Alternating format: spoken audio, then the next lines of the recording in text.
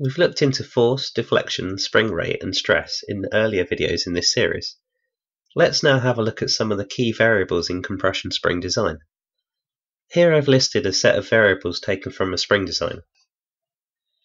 Crucially, I've left mean diameter, wire diameter, pitch and the number of active coils blank. Let's start with mean diameter. Mean diameter is calculated as follows. Mean diameter equals stress over 8 times force over pi times wire diameter to the power of 3. So our force will be 11.63 newtons. I need a wire diameter, even though we'll be working it out later, but the equations are interchangeable, so we can always mix them up depending on our unknowns. So the wire diameter, just for this calculation, will be 0.8 millimeters in this instance, and the wire stress will be 648 megapascals. Plug these variables into the equation as shown, and we get an optimal mean diameter of 11.20 millimeters. Mean diameter is calculated as follows.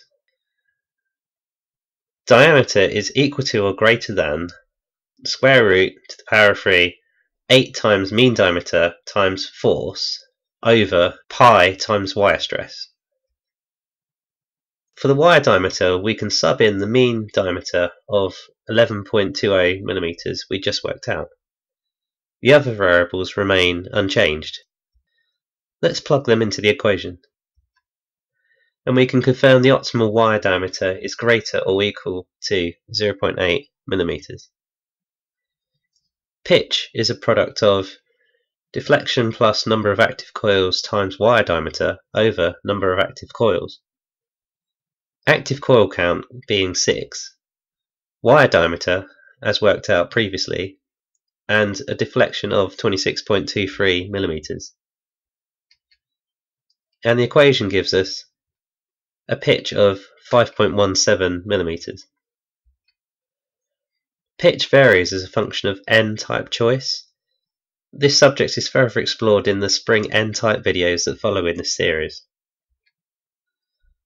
Number of active coils can be calculated as follows. Number of active coils equal modulus of rigidity times wire diameter to the power of 4 times deflection over 8 times mean diameter to the power of 3 times force. Rigidity appears for the first time in the inputs.